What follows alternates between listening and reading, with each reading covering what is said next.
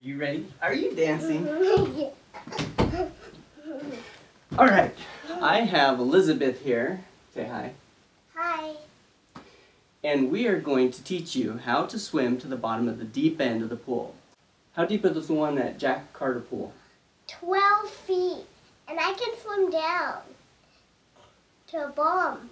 So, with a little bit of movie magic, we're going to change instantly for you. So here's what we're going to do. Elizabeth, put your arms to your side. And we're going to change into our swimsuit. We have magically changed into our swimsuit. And so, we're ready to go and show you how to equalize at the bottom of the pool so your ears don't hurt. You ready to go to Jack Carter Pool? Okay, here we go. Alright, so here we are at Jack Carter Pool. Okay, Elizabeth, we're going to show them how to dive down to the deepest part of the pool, right? Are you ready? But before we do, what do we need? We need some dive toys, don't we? Okay, do we have some? Where are they? Grab them. Alright, you want to dump them in?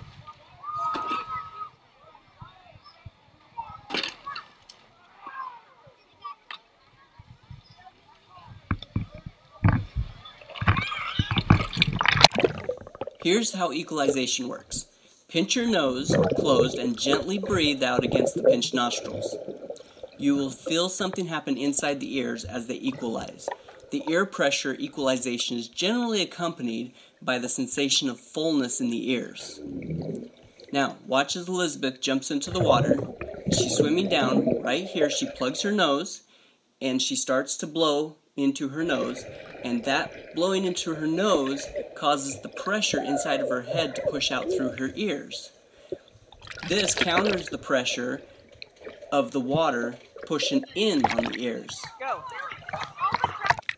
Bottom line is that if a diver dives underwater without equalizing his ears, the increased pressure in the outer ear compared to the middle ear flexes the eardrum inward and causes that discomfort or squeeze. So a diver must always equalize the air pressure in his middle ear with the added pressure in the outer ear. If not, you might suffer some pressure-related injuries and could even rupture the eardrum. Now when diving down 9 or 10 feet, you're going to feel some pressure and you may even feel some pain, but it's unlikely that it's going to damage your eardrums at that depth. But it's possible, so you want to be careful and make sure that you're always equalizing when you're going down. Now, inside of your ear, there's a Eustachian tube that connects your inner or your middle ear to your throat, nose, and mouth. And so when you plug your nose and you blow, what that does is it pushes that air through that Eustachian tube, or it pushes that pressure through that Eustachian tube, and it causes your ears to counterbalance. If you do it when you're not in the water, you can feel a popping sensation in your ears. Now we taught these girls here how to swim down using that technique to pick stuff up off the bottom of the pool, and they didn't have any problems at all. No ear pressure, no ear pain. Well, I hope this video helps you understand how to equalize when you go down to the bottom of the deep end, and that you have fun and you're safe. Make sure you always swim with a buddy, especially if you're swimming in very deep water. With some practice, you'll get it. Have fun.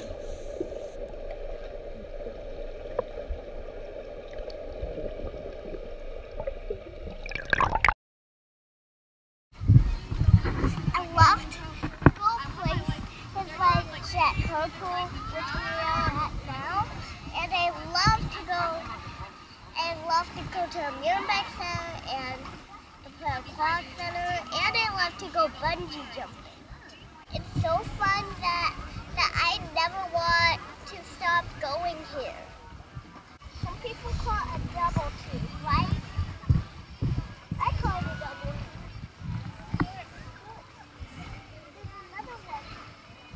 I want to go fishing tomorrow. So,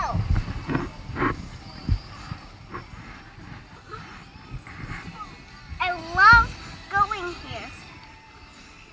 And I never want to stop going here. And it's one of my favorite places in the whole world. favorite swimming pools. It has a surfing board and it has a lazy river. And best of all,